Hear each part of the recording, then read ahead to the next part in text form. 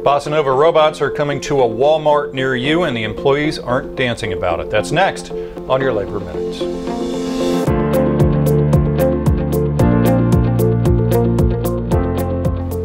Walmart, the world's largest retailer, has said it will be adding 650 robots to its stores by the end of the summer, bringing the total of the corporation's now small army of automated workers to 1,000. The latest AI recruitments made by the Bossa Nova Robotics Company of San Francisco are designed to scan store shelves for low stock items and report to employees who can take action before customers face an out-of-stock situation. One that researchers at IHL Group report costs retailers almost $1 trillion a year. That's hard to believe.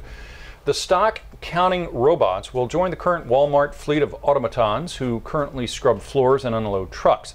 While the company insists that no jobs are being lost to the robots, its workers aren't so sure.